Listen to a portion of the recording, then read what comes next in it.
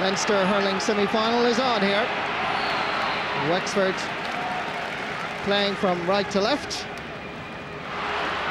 Well, contrary to a lot of media attention and public attention over the last couple of weeks, Wexford players told me during the week that they were very confident that they could produce the goods. Things were going well. This cross by Michael Jacob comes across.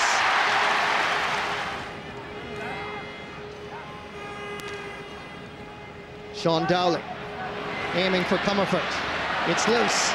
Brennan, good block, good defending. Brennan again gets it the second time round. Eddie Brennan the score.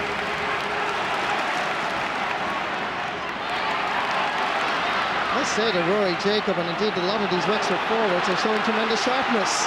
They get away. Good skill by Jacob. Can he finish? Yes, he can. That's exactly what it is. Some hard pulling. The break, however, favours Kilkenny. Chance of a goal! 39 seconds. Eddie Brennan gets at the end of that throw ball and rattles the back of the Wexford net. Easy meat for a keeper of the quality of James McGarry. Looks like this could be another one. There's a touch! And Wexford are back in business. Rory Jacob the score. Pulling it first time. Testing ball as Shefflin has gone into full forward.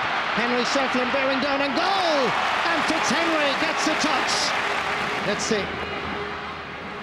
Hits it well. It's dropping all the way in. A superb effort by Adrian Fenlon. Wexford have a withdraw! Oh, what a dramatic finish! Wexford rejoice. James McGarry takes the puck out, but Wexford have